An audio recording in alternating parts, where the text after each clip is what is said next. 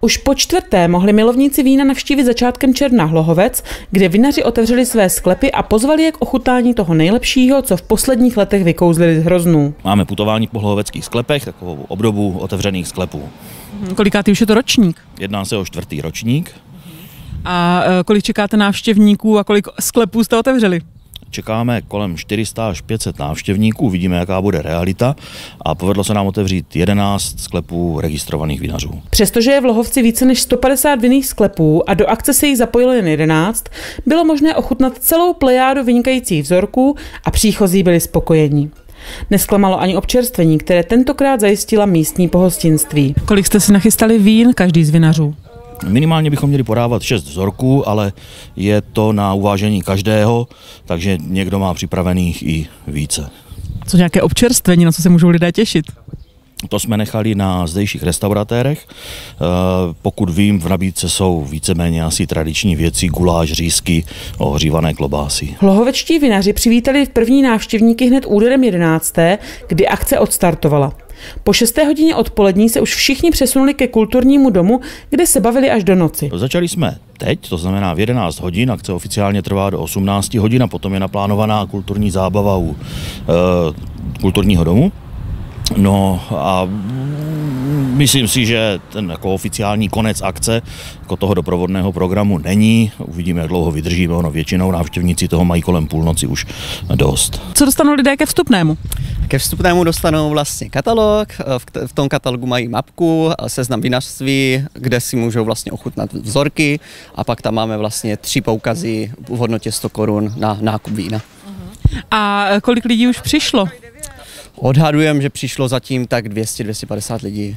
Tak ale to je dobré na začátek. Na začátek dobré a myslíme si, že zatím bude ještě přibývat. Spousta z putujících volila strategickou trasu od posledního sklepa číslo 11 na okraji obce až po ty s nižšími čísly v jejím středu. Z kterého sklepa jste teď vyšli? Teď jsme vyšli z 10. A kam se chystáte? Na 9. Takže berete to přímo postupně, jo? Postupně, ano, postupně, ale 11, tam jsme začali a tam to víno opravdu mělo úroveň. A co už jste ochutnali? Tak já se spíš na ty polosladké, takže ta pálava mi tak jako chutná nejvíc. Takže půjdete po pálavách? Po pálavách určitě, to je moje značka. A co vy?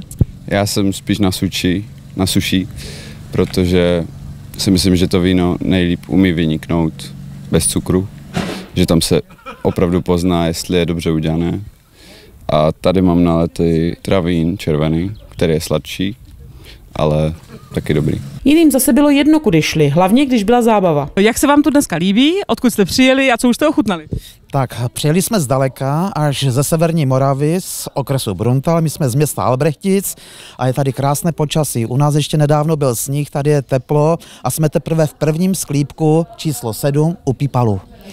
A co jste ochutnali? Tak, ochutnali jsme 4 vzorky a myslím si, že suché, bílé, ale nepamatuju si přesně, co to je, ale teďka mám hibernál a to je velice dobré. Výborné, děcka, je výborné. Vinaři si připravili minimálně 7 vzorků jako průřez své produkce.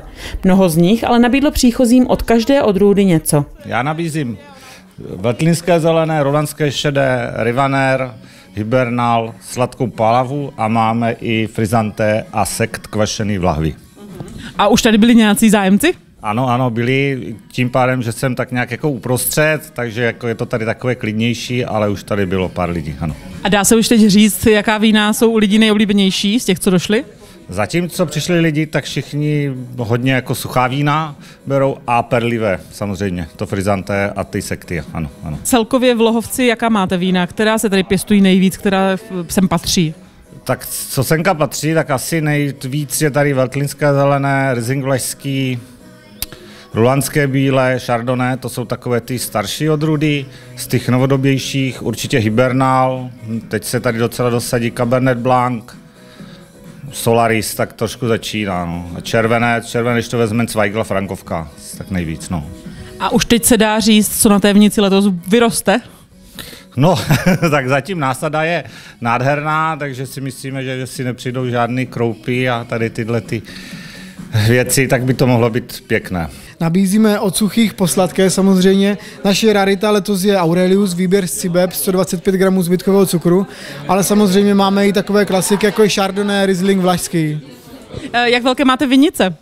Máme 4 hektary vinic, obděláváme a všechno v integrované produkci. A čeho máte nejvíc? Čeho máme nejvíc? Nejvíc máme bílých vín, hlavně Chardonnay, to se zaměřujeme asi úplně nejvíc. A co tady dneska lidé pijou nejvíc? Pálavu, Solaris, polosladké vína a frizanté, bublinky, to mají lidi velice v oblibě. Dneska je teplo, takže ono to jde. Vinařství Buriánkovi otevřelo hned 2 své provozy. V každém tak mohli lidé ochutnat trochu jiné vzorky. Vy se účastníte pravidelně otevřených sklepů, nebo je to pro vás poprvé? Tak snažíme se každý rok jít v ústretí zákazníkům a účastníme se této akce pokaždé, když ta možnost je. Letos je novinka, že máme otevřené pro zákazníky oba 2 provozy. Jednak chceme ukázat naši výrobu, kde se nacházíme, ale taky náš vinný archiv, který je na části Šulaperk. Která vína jste si pro ně připravili? Tak tady dole u nás ve výrobě máme tradiční veltlínské zelené, odrůdu Aurelius a také rulandské bílé, ročník 2019, které zrálo ve velkém dubovém sudu. No a nesmí chybět z polosuchých Riesling rýnský, dali jsme i tradiční pálavu, život je žůžový, když piješ růžový, máme tu frankovku rosé a zvolili jsme i Cabernet Sauvignon 2019, který taky ležel 2 roky na dřevě a je to jedno z našich velmi zajímavých a podle mě vydařených červených vín. Někteří návštěvníci se do Hlohovce vrací pravidelně, další zase jezdí za otevřenými sklepy každý rok jinam. Skupina maminek s dcerami z Přerovska patří mezi ně, ale hlohovecká vína, ta jim doslova učarovala. Odkud jste přijeli do Hlohovce? My jsme přijeli tak po různu, my jsme jedna velká rodina a jsme od Zábřeha na Moravě, od Přerova, z Valašska, tak prostě všude jsme se potkali. Jednou za rok jezdíme. Máte rádi víno? Máme rádi víno, že holky, máme rádi hodně víno. A co vám chutnalo nejvíc? No, mě chutnala Rulanda šedá, holky teda pálavu některý hibernál, ale ročníky fakt povedený, vynikající, doporučuji každému. Kolik sklepů jste obešli? Zatím jsme na třetím sklepu a začínáme teprve, ale ještě nám jich pár chybí, takže určitě dáme až do konce. Takže vidíte to na dlouho. Určitě až do večera, do rána, to bude zábava. Na zdraví!